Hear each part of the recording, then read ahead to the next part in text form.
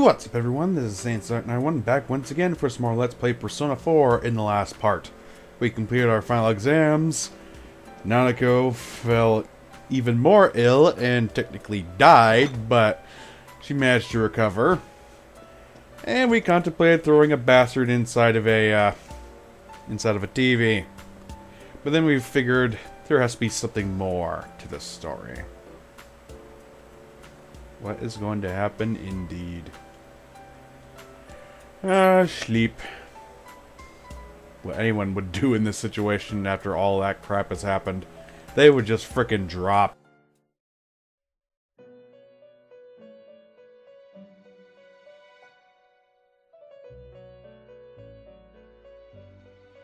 Welcome.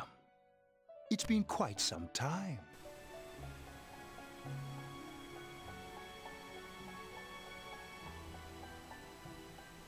Do not be alarmed. You are fast asleep in the real world. I have summoned you within your dreams. Now then, your journey has taken you quite a distance thus far.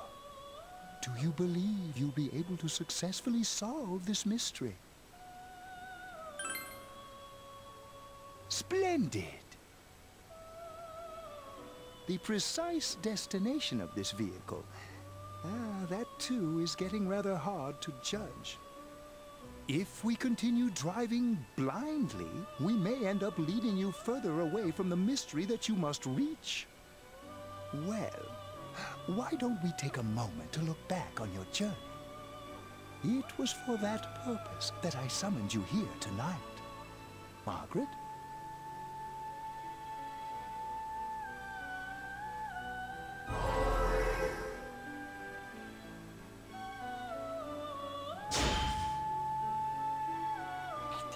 To start being more selfish.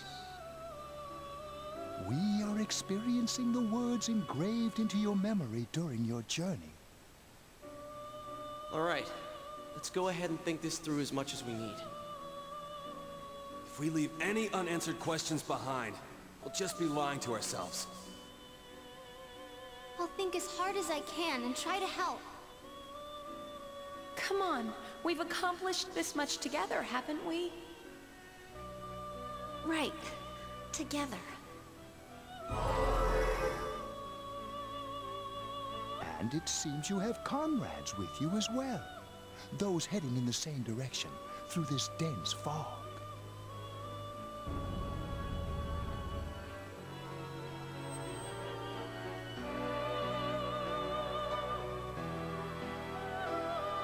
We'll be parked for the moment while I confirm our current heading.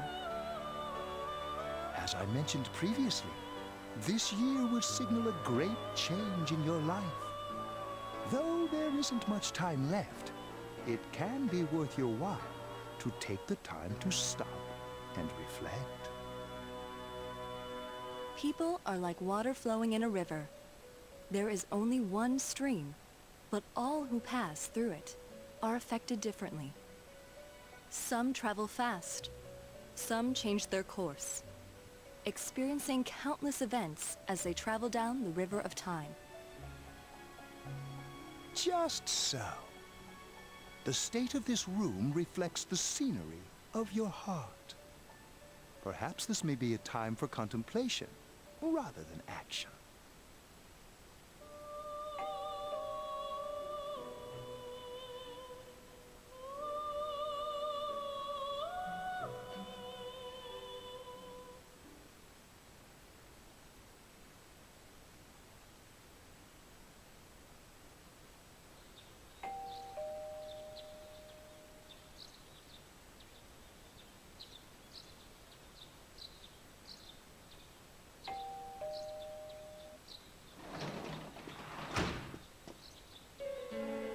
Teddy's missing. I looked all over the neighborhood, but I couldn't find him anywhere. Yeah, me too. He was acting all weird lately. Rise and the others are checking inside the TV to see if he's gone back to the other side. We're meeting pretty soon, so will you come with me to Juness?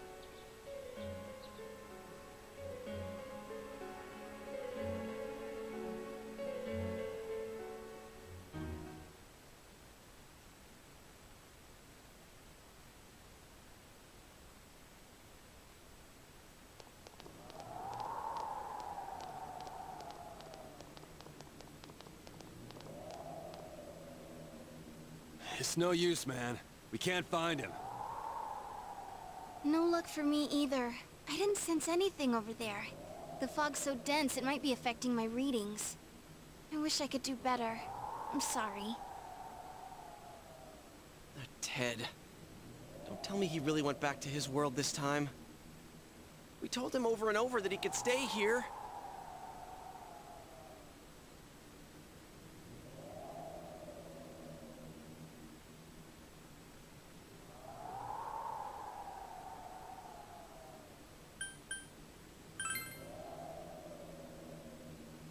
I guess that's all we can do right now. He plays dumb a lot, but he's attached to us deep down. He wouldn't disappear without saying anything, right? I'm worried for Teddy myself, but let's trust in him and await his return. Right now we must concentrate on the case. It won't be long before Namatame is transferred to another location. We must hurry, or we will miss our only chance to get his perspective on this. You know, I've been thinking about the case since, but something just doesn't seem right. Let's quickly review the facts. Of all the victims, only 2 were killed. Miss Yamano the announcer, and Saki-san. From the documents we found in the car, we know Namatame had some sort of dealings with them. After that, there were multiple attempted murders in which we were targeted. It was only when he took Nanako-chan that we caught him in the act, identifying his modus operandi in the process. When I hear you put it like that, sounds like the dude's guilty. As a result of Namatame's arrest, the police admitted that Mitsuo Kubo was a mere copycat killer. Back up to yesterday. Remember when you said Namatame didn't have a motive to kill the announcer? That's what's bothering me. Right. Either he's completely nuts, or we're misunderstanding something. You lost me. She's trying to say that if Namatame is sane, then there may be facts in the case we don't know about yet. Sane or insane? Sounds like a play I saw before. When he talks about saving people, what does that actually mean? I don't think there's any doubt that it includes kidnapping people and throwing them into the TV. Could he mean saving them through death? He did call himself a savior, and said that the other side is a wonderful world. So they'll be saved if they die? What a bunch of crap! The bastard should have gone and saved himself! What do you think, Senpai?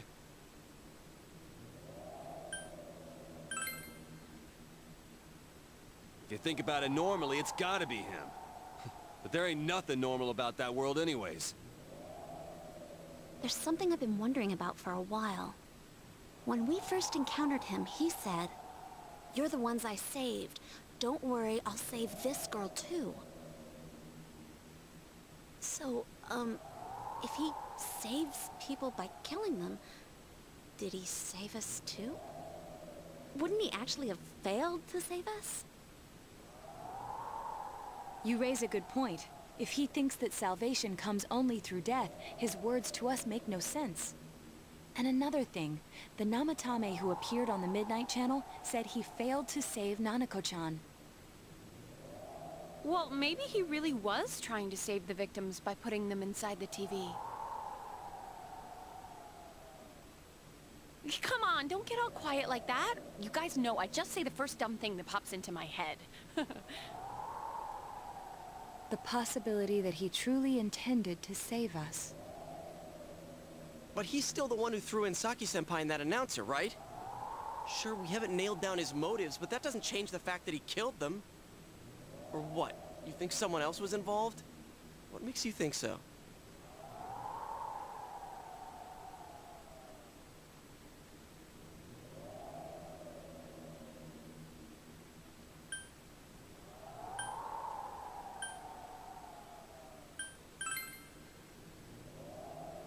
Warning letter. Oh yeah! Whatever happened to that thing? If Namatame's the killer, he must have been the one who wrote it, right? Let's review them.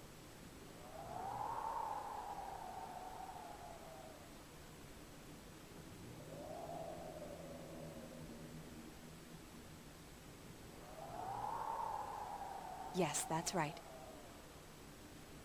Isn't that kinda odd? Would someone who thinks he's saving people by killing them write stuff like, don't rescue or kill? Yeah, and the will be put in and killed part doesn't make sense either. If the killer was writing it, wouldn't it be more like, I'll put in and kill? Hey, could this mean...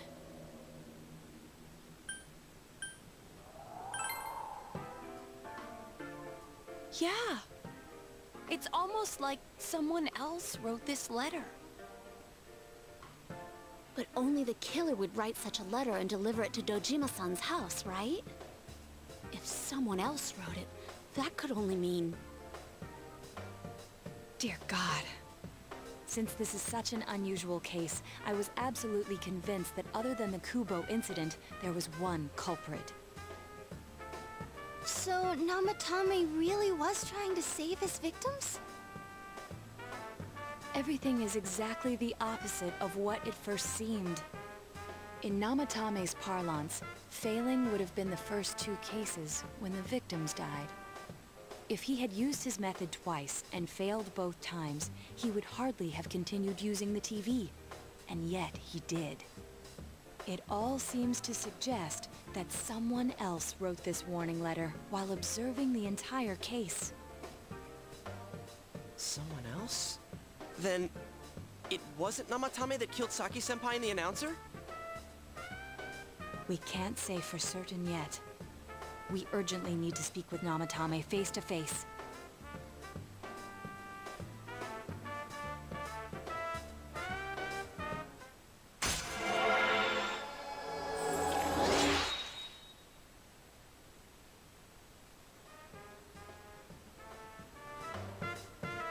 How though? After what happened yesterday, they said they're gonna tighten security.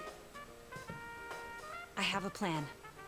But there's no time to waste. Let's hurry to the hospital.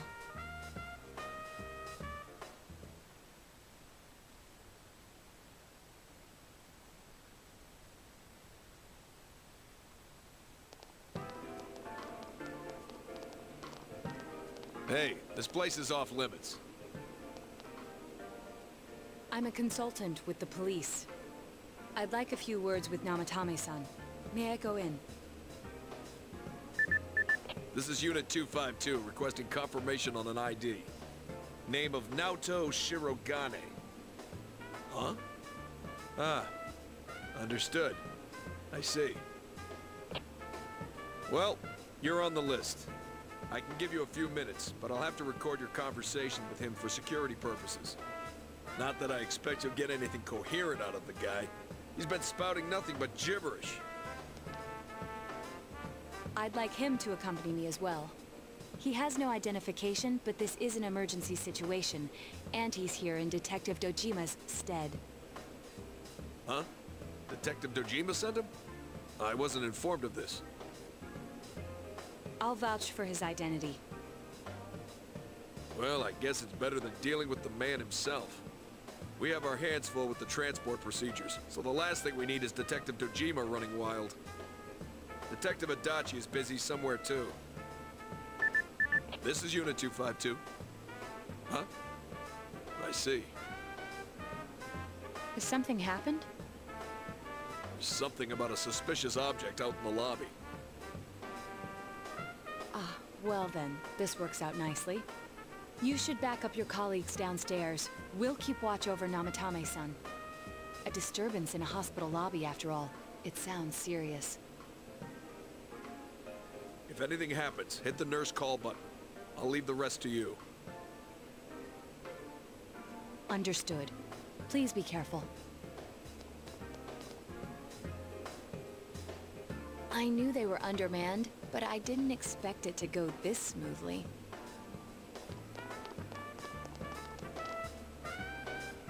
Wow. There's nothing much inside that suspicious object. So he won't be gone long. All right. And now's our chance to talk to Namatame.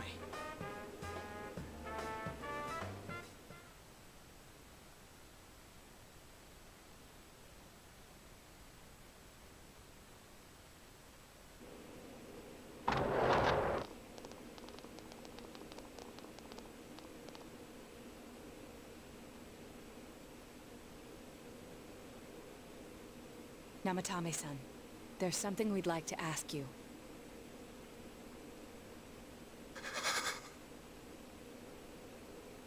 It's tempting to think that you were the culprit behind this entire case.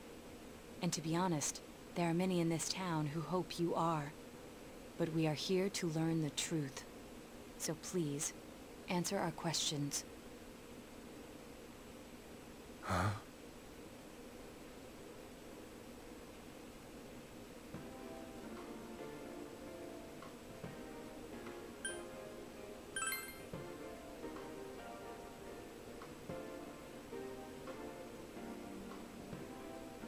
They were killed.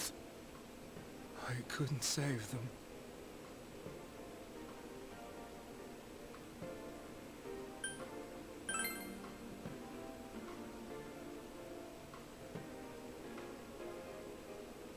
No.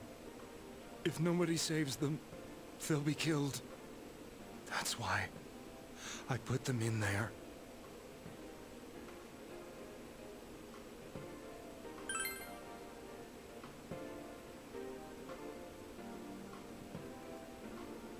Huh? Me?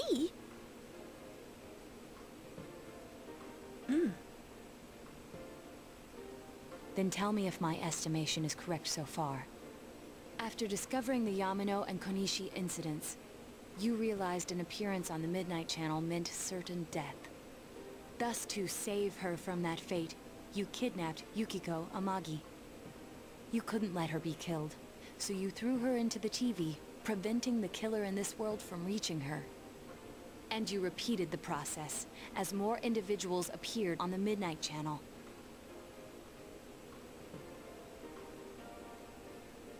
It all falls into place. His body is weak, but his mind is sound. He's trying to tell us the truth. Yeah, but if the stuff he's saying is true... There's another killer who murdered the first two victims? Indulge us in a few more questions.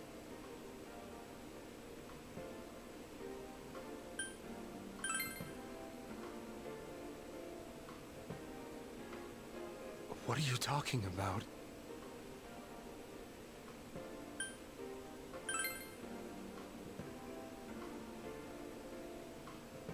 I didn't know. I never thought it would be that kind of place.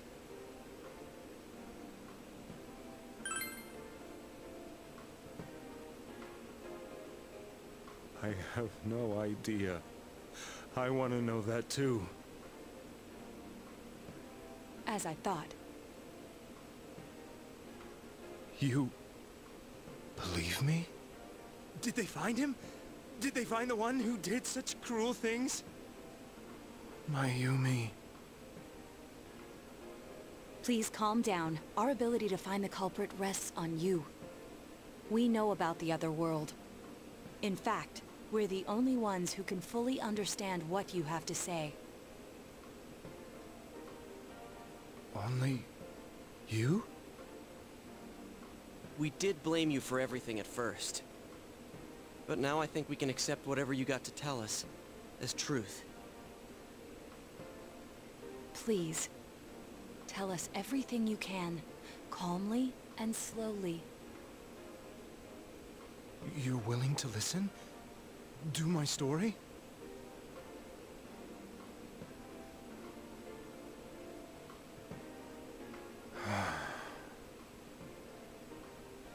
All right.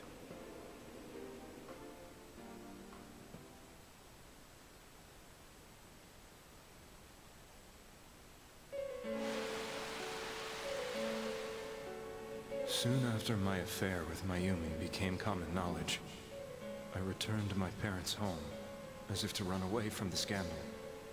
And I started drinking heavily to drown my anxieties. I hadn't been able to reach Mayumi at all, and that didn't help either. Mayumi, where are you? She'd been disgraced on all the afternoon shows, and forced to resign from the program she was on. I caused her so much trouble. I wanted to at least apologize to her, But I couldn't even do that. I lost the will and energy to do anything. Then, one day, the rumor I heard some time ago came back to me. Since I had nothing better to do, I sat down blankly in front of the TV and watched my own reflection. And all of a sudden, there was Mayumi. Mayumi? Is that you? The Mayumi inside the TV looked as if she was calling to me for help. Mayumi? Mayumi! When I reached out unthinkingly to touch her, my arm disappeared into the TV, as if I had dipped it into a pool of water. I was so shocked that I lost my balance and nearly fell face first into the TV.